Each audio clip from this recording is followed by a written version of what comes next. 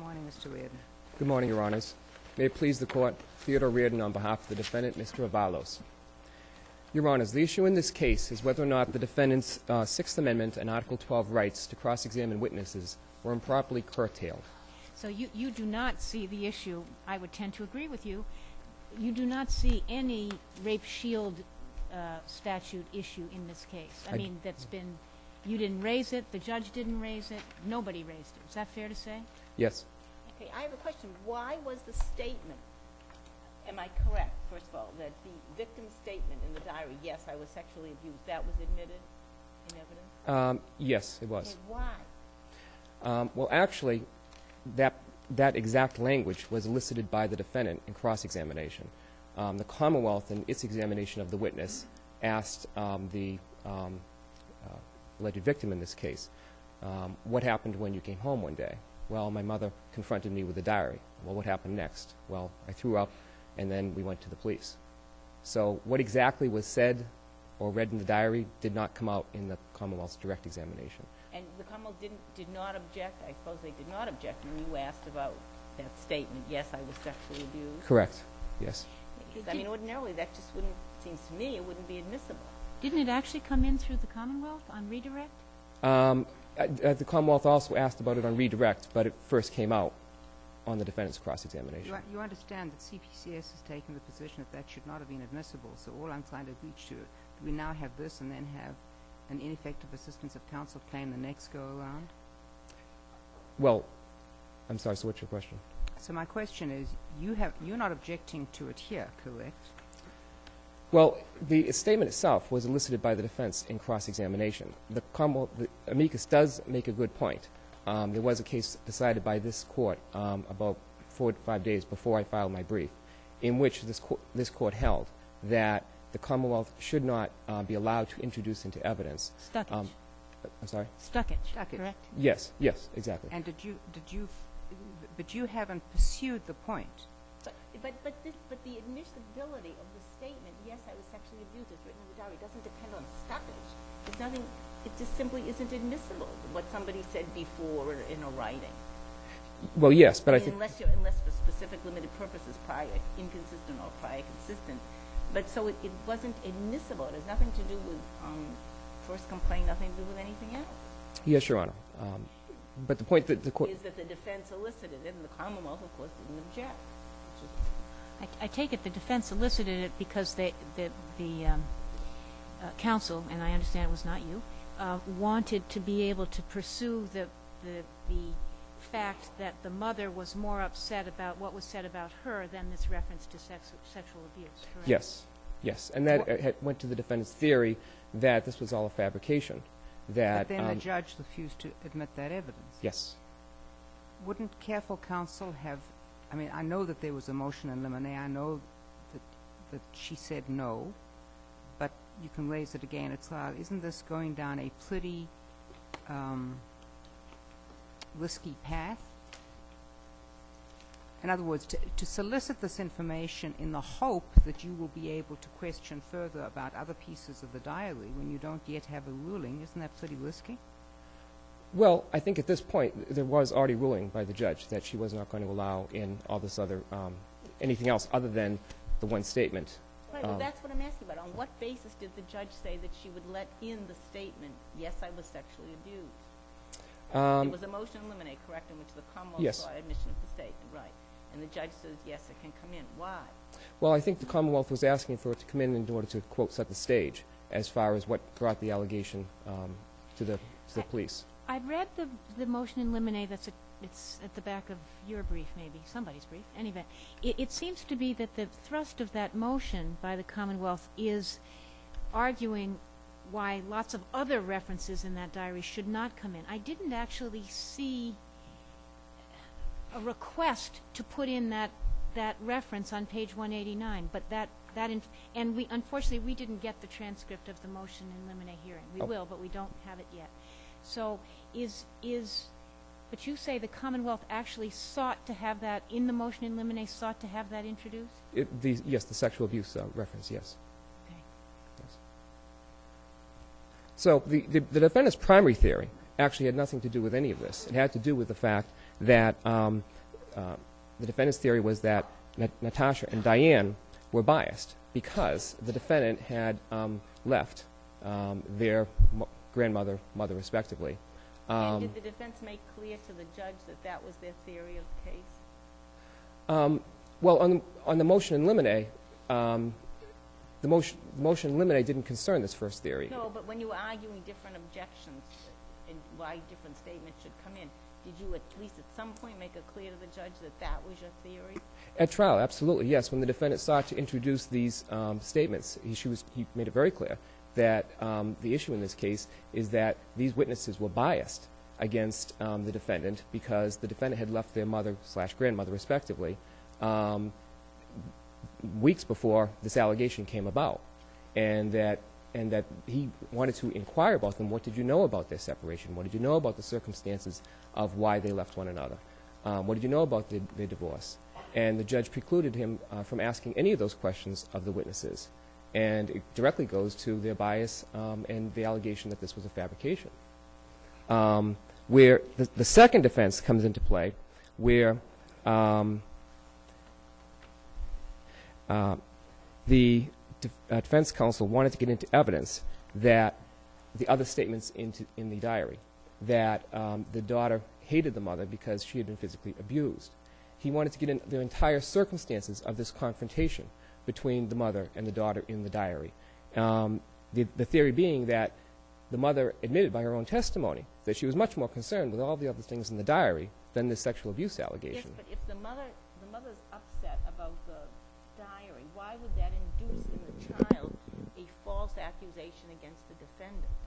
Well, because the diary itself doesn't name the alleged perpetrator. And the thought was that the daughter knew of the mother's bias and hatred towards the defendant because he had left her, Diane's mother, and that she was taking advantage of that when placed in this uncomfortable confrontation in naming the defendant as the perpetrator of the sexual abuse. So thereby taking attention away from herself. Exactly. Could I ask you this, though?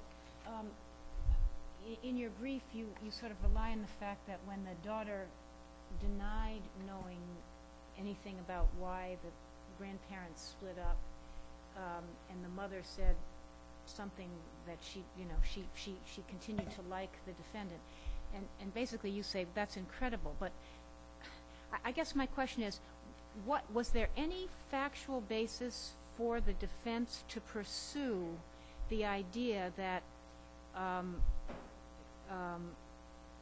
me start with the daughter, that the daughter knew of the mother's feelings about the defendant, that's number one, and that I guess there is a basis for the mother's feelings because the defendant testified that the mother was interfering with the marriage, right? Yes. So what's the answer to the first question? Well, did the daughter know that the mother, forget about the circumstances, but that the mother was hostile? Is there evidence in the record that the daughter knew that the mother maintained a feeling of hostility? Well, there isn't, because the Commonwealth objected, and the question was asked, but the Commonwealth objected. Asked of both. Of the daughter? Yes, and the mother. Didn't the daughter answer she didn't know?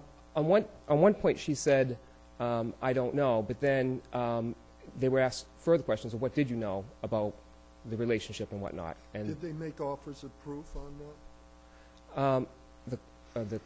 On the hostility? No. But the judge completely precluded the defendant from pursuing any of this. And it's quite obvious by the sidebars that when the defense tried to ask for a sidebar on one occasion, the judge said no. And on another occasion, the defense counsel tried to discuss the nature of the Commonwealth's objection, and the judge said no. If you want to make an offer of proof, go ahead.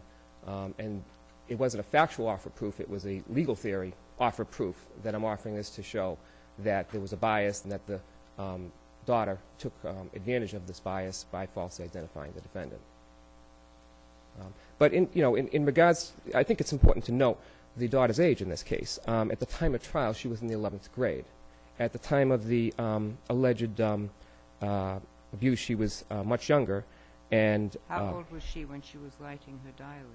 Well, the evidence on that is that she received the diary at about age 12 or 13, and it was about a year after the last alleged abuse.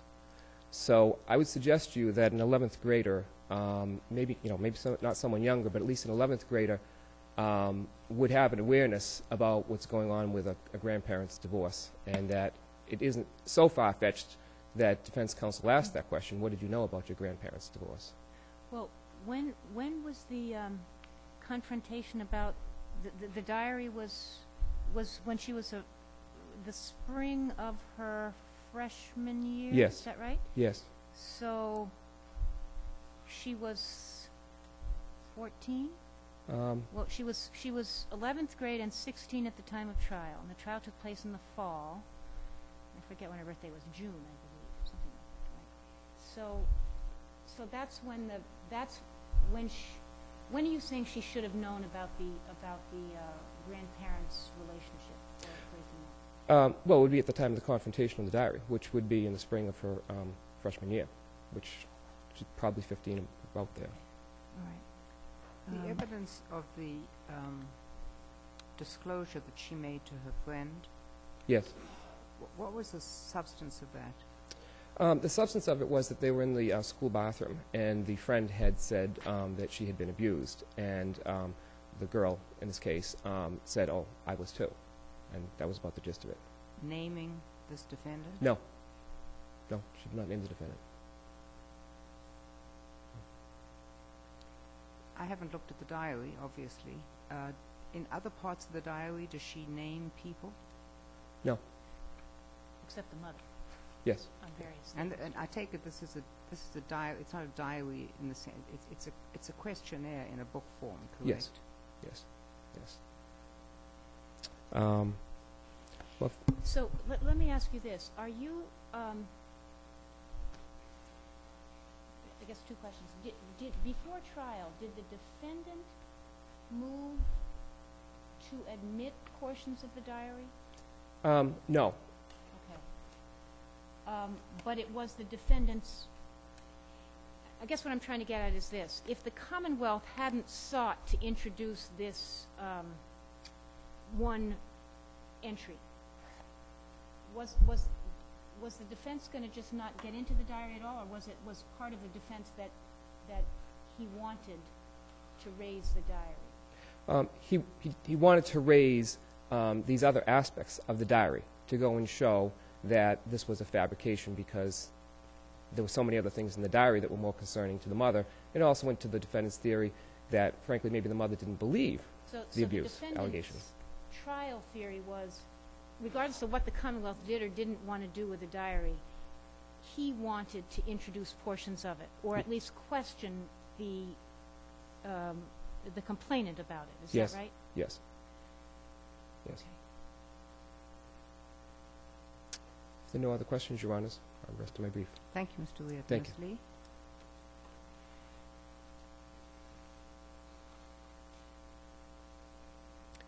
Good morning. May it please the Court, my name is Macy Lee. I'm an Assistant District Attorney, and with me at council table is Leah Joseph. On what basis did you file your motion in limine to admit the statement in the diary that the complainant had said she had been sexually abused? Actually, the Commonwealth filed a motion in limine to preclude the admittance of any reference of any of the contents in the diary. I thought the motion in limine was to preclude any references from the diary except for that statement. That's incorrect, Your Honor. Everything. It's to preclude everything. In fact, if you look at page 17 of the defendant's record appendix, the first full paragraph specifically states very clearly that the Commonwealth wishes to preclude any questionings regarding the omissions of any references by the defendant of the alleged abuse, including the question of whether or not the victim was ever sexually abused. So Yes, during Your the motion in limine hearing, did the judge say, I'm going to admit page 189 but nothing else, or did that just not come up? It did come up, Your Honor. Actually, what had happened was a non-evidentiary hearing, and during the motion in limine, after a hearing between counsel, the trial judge ruled that the question of whether or not any sexual abuse occurred, and the answer yes, can only be used by the defendant during opening statement. And any other references concerning this statement or any other contents of the diary are to be approached during at sidebar in discussion with the judge. What do you understand she was doing? The Judge. The judge, my understanding is that she was going to allow the statement in during opening so the jury could know, and I'm guessing here, that the case is now in court. Isn't an opening statement, though, supposed to be the evidence that one expects, anticipates will be admissible? And there's already been a ruling that the diary isn't admissible? Yes, Your Honor. What the trial judge to say is that that the only portion that would be allowed during opening is that there's no mention in the diary with the exception of the one line, have you ever been sexually abused? Yes, in the opening statement. That's the exact order on page 35. And if the court doesn't have a copy of the transcript, I'd be happy to provide copies this afternoon. So she said that to the defendant. You can argue you can say in your opening that this one entry? Yes, and she also further rules that it seems to me that whether she thinks of herself as a flirt or as a liar, or what she wants with respect to her boyfriend and her position with respect to her mother, that it's in the diary is not germane to any issue before the jury. So I go back to my question. What on earth was the judge doing? In fairness, I assume that it was the intent of the prosecutor to offer the victim's testimony that the mother told her that she had read the diary and then she disclosed the abuse, correct? I think the intention of the trial prosecutor was that the mother found the diary while unpacking boxes after moving from Malden. And when she discovered this diary, this is what motivated the complaint against the defendant. This is what motivated a meeting with the district attorney's office. And this is why, ladies and gentlemen of the jury, we are here today on this case. And so it's essentially setting the foundation. So if that statement did not come in, the jury would not be told what the content of the diary was, but would probably understand that it may have been worse even than it turned out to be. Perhaps, but again, I would assume that there would be limiting instructions by the trial judge to not speculate as to what the contents of the diary would be. But again, the contents did come in. In fact, many various contents of the diary did come in the defense attempt to show bias, the relationship between the victim and her mother, and as well as any possible motivations to lie on behalf of the defendant. Did the Commonwealth take the position at the hearing on the motion in limine that it did not want that statement in the diary to be considered its first complaint? Yes, that became clear. That the first complaint was a school friend named Andrea during a little short discussion in the bathroom, and that's why the Commonwealth could not use that statement. That's correct. But again, the statement did come in because during cross-examination of the victim, the defense made numerous attempts to divulge, to bring up the contents of the diary. And then it was only on redirect, the Commonwealth then asked specifically of the victim what the question was and what her answer was. So on cross-examination, did that reference come in? Or yes, it did. On cross-examination, the defendant specifically asked her directly. In fact, he marked the diary, which is the chicken soup for the teenage soul, as Exhibit A. Yeah. He marked it and then questioned the victim precisely about the question of whether she was sexually abused and whether she was physically abused. Why did she answer one question in pen? Why did she answer the other one in pencil? And when did she answer these questions? Did she answer them at the same time, or did she answer them some later time? So he actually did spend about a good 20 pages, if not more, cross-examining her on the question of sexual abuse and as well as physical abuse, tying in whether her feelings about her mother. He made direct quotes from the diary, such as rude, crude, hateful, free as a bird. Those were exact language that the victim used in the diary. And again, he did that on cross-examination. So any and all claims by the defendant that he was not permitted to cross-examine the victim based on the contents of the diary are easily refuted by the record. What about this the claim case. that he was defense counsel was limited in connection with developing the complainant's knowledge of the breakup between the grandmother and the defendant? Why was that area not permitted? Again, that is incorrect. The defendant was allowed to cross-examine the victim on her knowledge about the relationship between her grandmother and the defendant. Just to give you a little background about the relationship, the defendant and his wife, the victim's grandmother, had moved to Florida to be closer to the defendant's, I believe, another family member. So they had already moved prior to some time before this diary was found. But during trial... had they moved before she disclosed to her Yes. friend? Yes. So I'm not sure about that. I'm assuming yes, but I can't say for sure in terms of the first complaint and the defendant's move. But during trial, the defendant specifically asked, "Do you remember a time when the defendant went to Florida?" Yes. "And you at least at some point came to learn that the defendant went to Florida because he wanted to get away from the family and move down there, right?" "No." "You never learned that?" "No." "Your mother never told you?" "No." "Your grandmother told you?" "No." "Did your grandmother ever discuss the relationship with your grandfather at any time?" "Can you repeat that?" And the question is repeated. Yes. Question, yes. "And when did she first discuss with you anything in regard to relationship?" Objection, when? Yes. Overruled. So he continues with this line of questioning. After they had split up, when they came back, so there's about a good 4 pages of discussion concerning the victim. What page is that on? It is on volume 2, 100 to 103 of the transcript. So simply because the defendant did not elicit the desired answer from the victim, which would be ideally for him, yes, I knew they separated. I did not like my grandfather. I was motivated to make false accusations against him concerning these charges, but that didn't occur. So simply because it didn't occur does not mean that he was not permitted. Ms. Lee, could Yes. I just move on to another subject, Sure. which is a part of your brief that said that she properly limited cross-examination of the victim under the Rape Shield statute. Was there any discussion at trial about the Rape Shield statute? There was, at the motion in limine. There was, and you're referring to the motion in limine, or? No, well, She agreed. she probably allowed the motion in limine. Yes. Yes. At trial, was there any discussions of I'm sorry, I'm really trying to explore your raising of the Rape Shield statute and how we should look at that in the context of this case.